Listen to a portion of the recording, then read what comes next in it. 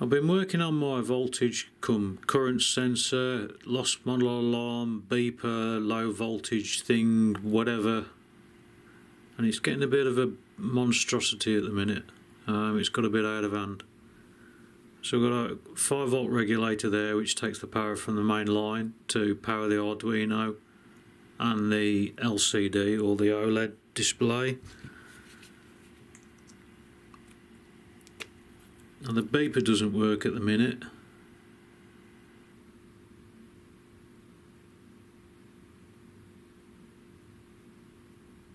Oh. So if I plug it in,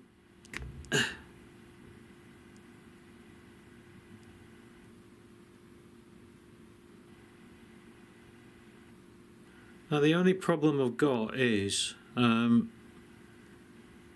because the ADC is actually affected by the input voltage, purely because that regulator doesn't supply a constant 5 volts.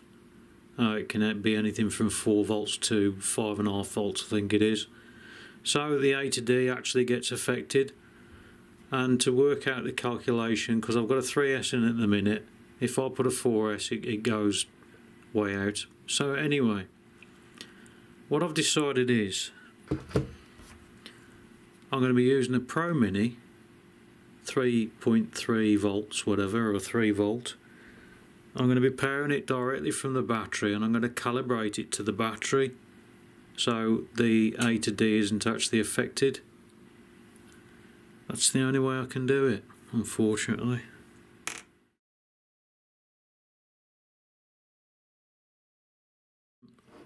So we now have, there's an Arduino Pro Mini in the middle, current sensor and voltage sensor off an APM on the back, an LCD on the front, or an OLED or AMOLED, and a beeper.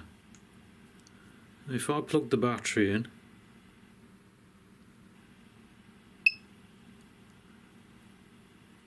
so now it's waiting for an input, and when I get a battery, this is just a normal 3S, I think it's 3S.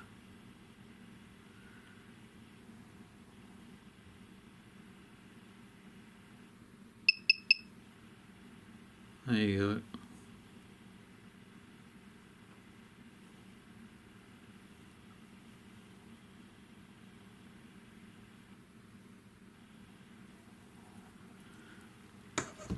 Now, obviously when I take the power off it still stays on. It just gives you the last readout, maximum, minimum, like that. Anyway, I did try using a DigiSpark, but a DigiSpark hasn't got the memory to run it. Otherwise it would have been really good using that. I've tried a few other things.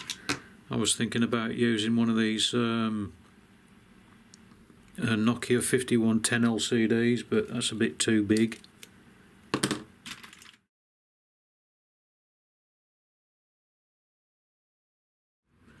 Well, I've nearly finished it. I've got to put it in a case yet. So, but what it consists of is an Arduino Pro Mini, a current sensor from an APM, I think it is.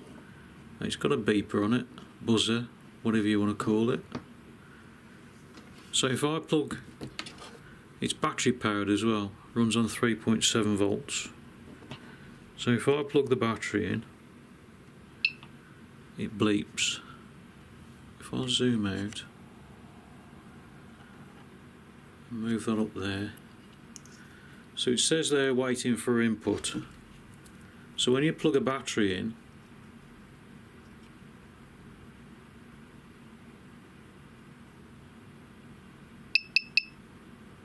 it says 3S detected, and it bleeps 3 times. If you put a 4S in it, it bleeps 4 times.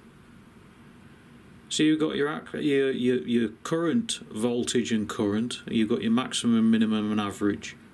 Now the current Obviously there's nothing plugged into it, so that's not right. That's just a dummy sort of a load on there that I've put dummy values. Now if I unplug the battery, as you can see the average starts dropping, and if I plug the battery back in, the average goes up again. So it's done, but I need to put it in a case. Now because it's battery powered,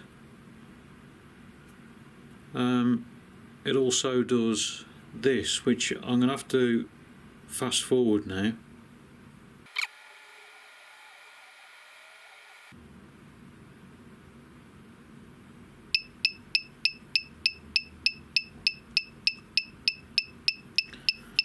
So there you go. It's also a lost model alarm. If I unplug the battery, I've still got to, because I'm going to have to turn this off, because it's battery powered. If the flight battery gets ejected, it's still, if I unplug that, I've still got work to do on it, like the average, if you unplug the battery the average drops, so I've got to put a point where it doesn't actually drop if it detects that the battery's ejected. So that's that done, but I've got to put it in a case or do something with it. I don't know, I might leave it like that. It looks good, it looks technical. Now I've also got a Teensy. Well, I've got a few Teensies actually. I've got some more of these AMOLED displays. I've got the SPI ones, which are the 4-pin. I think they're SPI or I2C. I can't remember which one's which.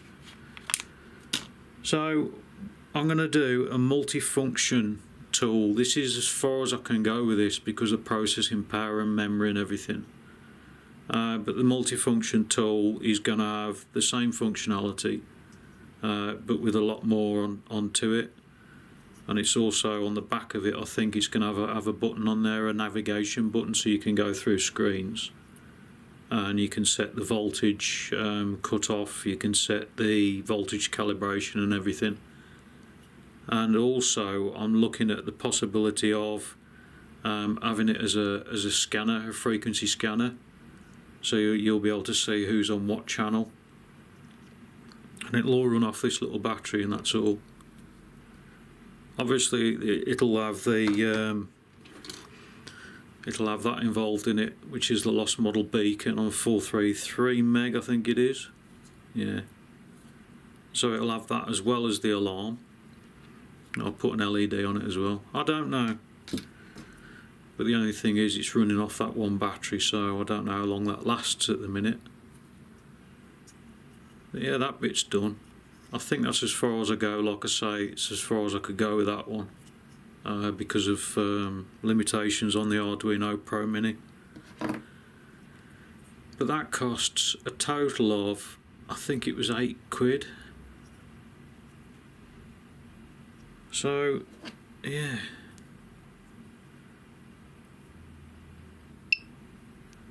it works.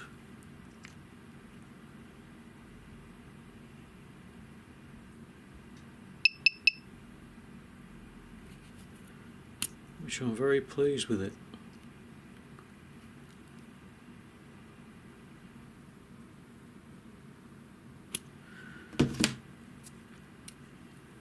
Let me know below if you want me to do an instruction video on how to build that. But like I say, it isn't very easy at all, because there's a lot of wires that have to go in and out and everywhere. Plus which, I mean, to get these connectors on is a nightmare in itself. So, but you could put fly leads on it. Don't know. Don't care. Job done.